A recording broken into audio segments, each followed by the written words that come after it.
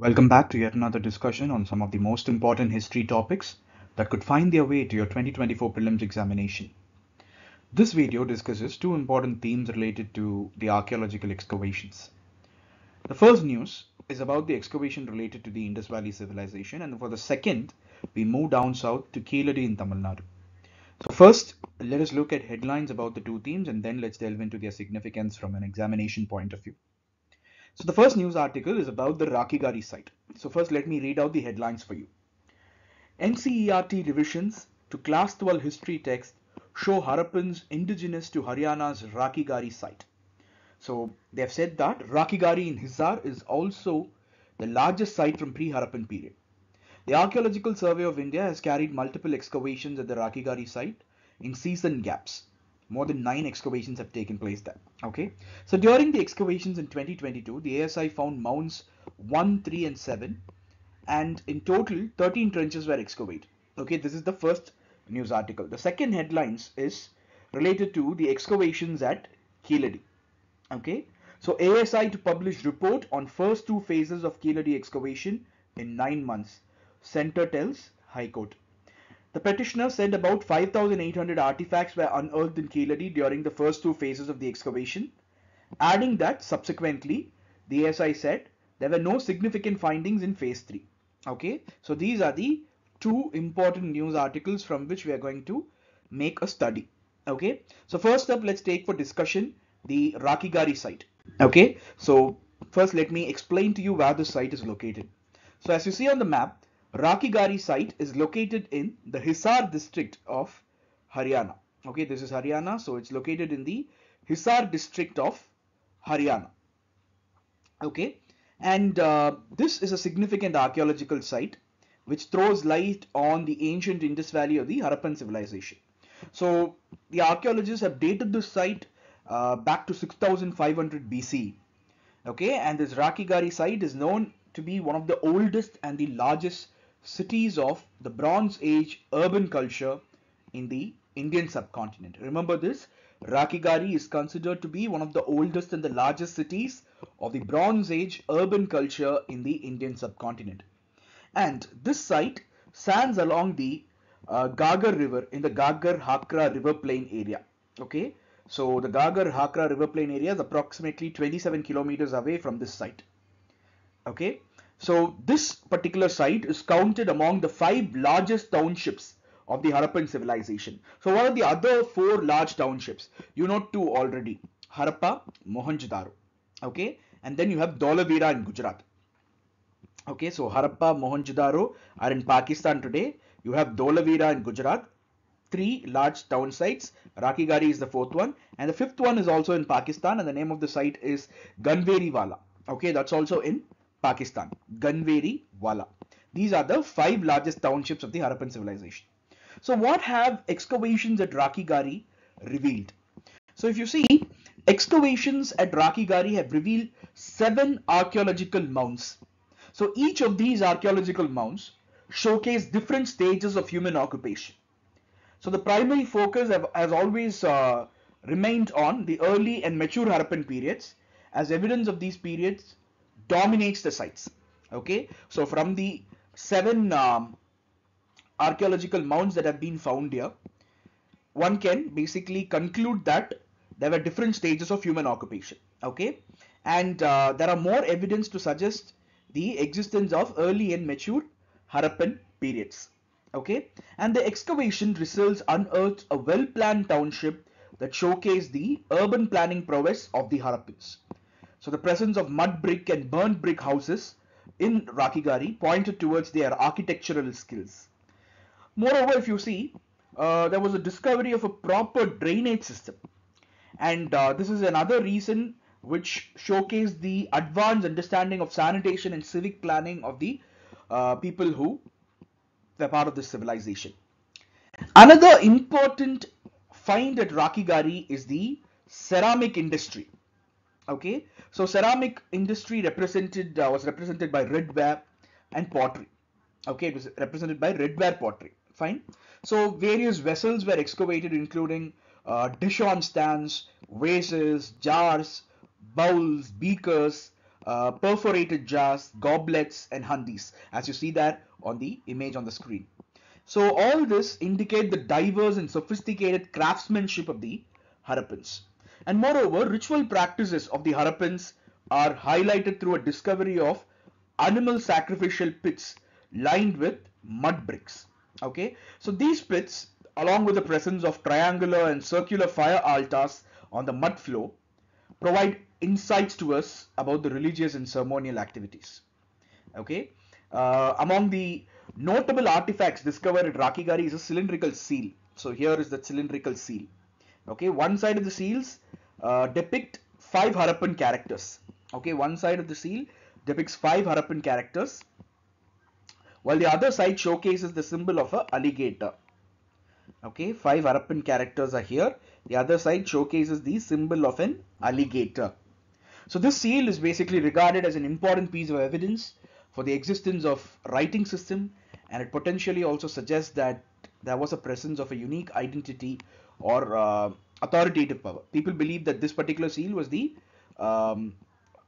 suggestion that there was a presence of a unique identity or authoritative power. And along with all this, Rakhigarhi also yielded a few extended burials. So these burials date to a very late stage and are believed to belong to the medieval period. So the presence of these burials offer glimpses into the later phases of the occupation at the site.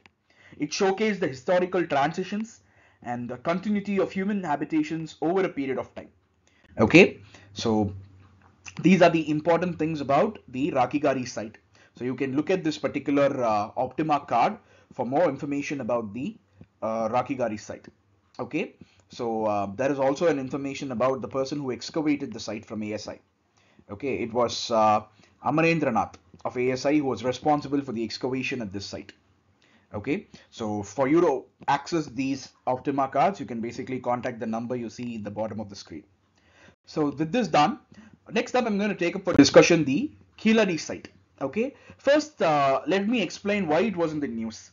Okay, so there was a petitioner who claimed that around 5,800 artifacts were found during the first 2 phases of the excavation at Kiladi site. Okay, however, Archaeological Survey of India stated that there was no significant findings during phase 3 of the excavation. Okay, so this ASI is the one which is responsible for conducting this archaeological research and excavations in India. You know that pretty well. So they said that the results of the archaeological excavation can vary and not every phase uncovers groundbreaking discoveries. Okay, the fact is the first 2 phases yielded 5,800 artifacts. The third phase of the excavation yielded nothing.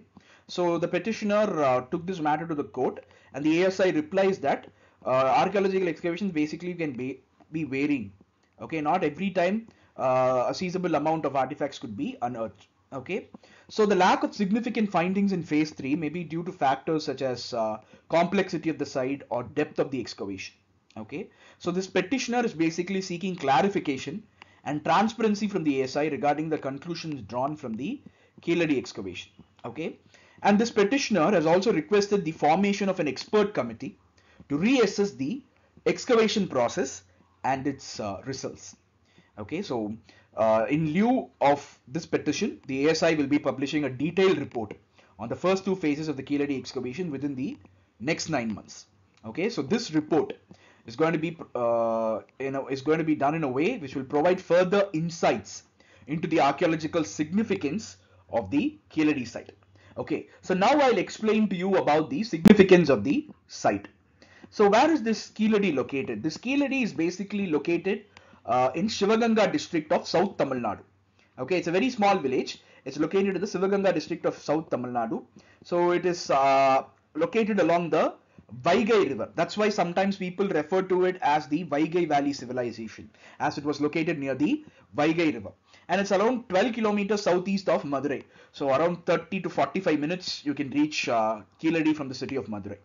Okay, so excavations conducted at Kiladi from 2015 onwards indicate the existence of an urban civilization in Tamil Nadu during the Sangam age. Okay, now let's look at the key findings from this particular excavation at Kiladi. So evidence has been found for pottery making, weaving, dyeing and glass bead industries at Kiladi. Okay, over 120 potsherds, okay, over 120 potsherds with Tamil Brahmi inscriptions have been uncovered, and this suggests a long survival of the script.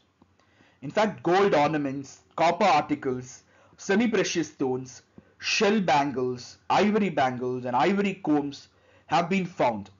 And all this reflects the artistic and prosperous lifestyle of the Killarney people. Okay, and carnelian beads also have been found. So this showcases that trade was also something that was flourishing during that period. So what are the significance of these findings? So the findings at Killarney establish linkages with the Sangam age, a period in ancient Tamil Nadu between 3rd century BC and 3rd century CE. Okay, recently ASI report has pushed the beginning of the Sangam age to 800 BC based on the archaeological discoveries at Killarney. So commonly held notion till this point of time is that the Sangam age was between 3rd century BC and 3rd century CE. But now, courtesy these excavations, the Sangam age has been pushed back by another 500 years. Okay, and the Killarney's artifacts and cultural aspects are compared to the Indus Valley civilization.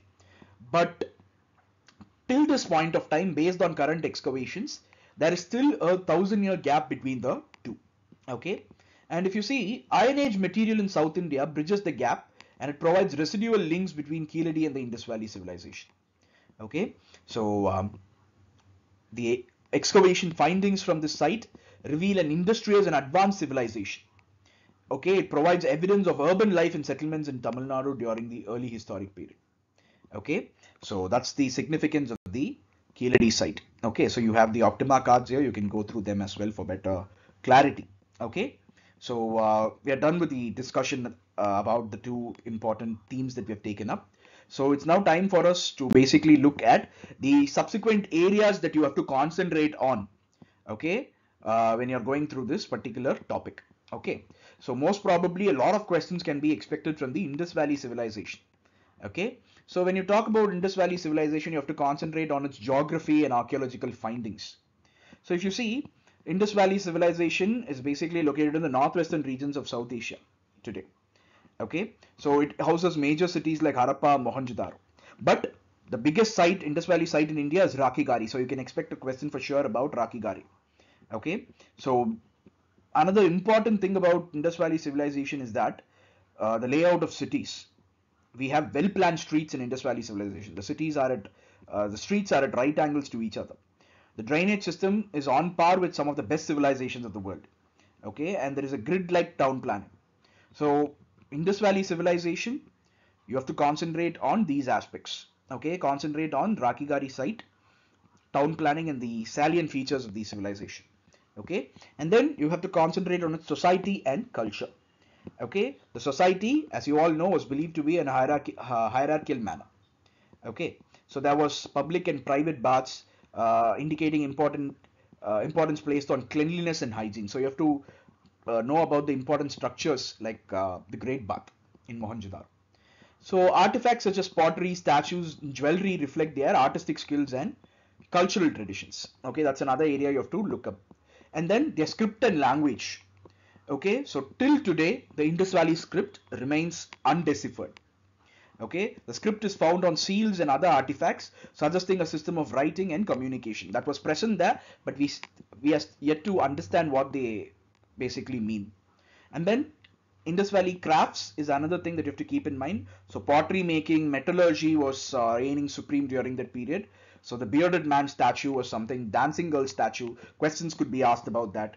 Okay, so pottery artifacts and all during the Indus Valley period with intricate designs and shapes. So bronze and copper objects were present in large numbers. So all this showcases the craftsmanship of the people of Indus Valley region. Okay, and then coming over to their religion. Okay, so it is widely believed that they worship the natural forces. Okay, so one could also find terracotta figurines, and we are yet to link the connection between those terracotta figurines and religion. Okay, so most probably you have to concentrate on the gods that were basically worshipped by the people, and most probably it was the natural forces that they worshipped. Okay, and then seals and images is another important area that you have to touch upon. Okay, the IVC is notable for its seals depicting various animals. One can find unicorns, bulls, and elephants in those seals. Okay, so these seals could have been used for administrative purposes, trade, and they could also have been used for used as identity markers. Okay, and then talking about the economy, so they had there was evidence of trade networks and urbanized settlements. They had trade relations with the Sumerian civilization as well. Okay, so in that way you can talk about, or you can basically have an idea about all those important sites which played an important role with regard to trade. Okay, and then another area you can basically discuss about agriculture, domestication of animals. These are the areas that you will have to look into while studying about the Indus Valley civilization. And finally, the most important thing is the decline of the Harappan culture. There are various reasons that are attributed to the decline of the Harappan culture, ranging from environmental changes such as climate shifts or natural disasters. Okay, so a new theory has also been proposed with regards to climatic changes. So all this you have to basically look into for a broader understanding of anything that's asked about the Indus Valley civilization. Okay, apart from that, you have to basically have an idea about the various. Apart from that, you also have to have an idea about the various sites in which archaeological excavations are happening at the moment. Okay, the various sites in which archaeological excavations are happening at the moment. That's something very important. Okay, that's something very, very important. So you will have to do that. Fine. Like Keeladi, there are several archaeological excavations going in other part of the country. So keep track of all that. Okay, so any questions can be asked from those excavations. So now let's look at some of the model questions. The first one, which one of the following statement is not correct about the Indus Valley civilization? Evidence of some form of irrigation have been found. Embroidered garments were unknown in Indus civilization. Many of the cities had covered drains. Mohenjo-daro, Harappa and Lothal had storehouses. Okay, so what is the correct, which is not the correct statement? The answer for this question is option B. Embroidered garments were unknown in Indus civilization. Okay, if you see a stone statue of an important man found in Mohenjo-daro shows him wearing an embroidered garment. So this basically gives us evidence about use of embroidered garments. So evidence of some of the evidence of some form of irrigation have been found in Dholavira. Okay, and this shows that irrigation practices were there. Okay, so if you see, there were wells to supply water. One of the notable features is that many of these cities were covered with drains, and also remains of stone houses have been found in Mohenjo-daro, Harappa and Lothal. So a platform was built in towns where goods were checked and stored. Okay, so all these four options are explained. So the correct answer for this question is embroidered garments were unknown in Indus civilization. That's the wrong statement, because a bearded man is seen wearing an embroidered garment. Okay, the next question, consider the following statements. Rakhigarhi is the largest Harappan site in the Indian subcontinent. The site of Rakhigarhi was excavated by R.E.M. Wheeler. Which one of the statements is correct? Rakhigarhi is the largest Harappan site in the Indian subcontinent. Okay, that's fine. That's the first correct statement. But the second one is basically wrong, because the site was excavated by a team of archaeologists led by Amarendra Nath of the Archaeological Survey of India in the late 90s. Okay, so second statement is absolutely wrong. Okay, then the next question.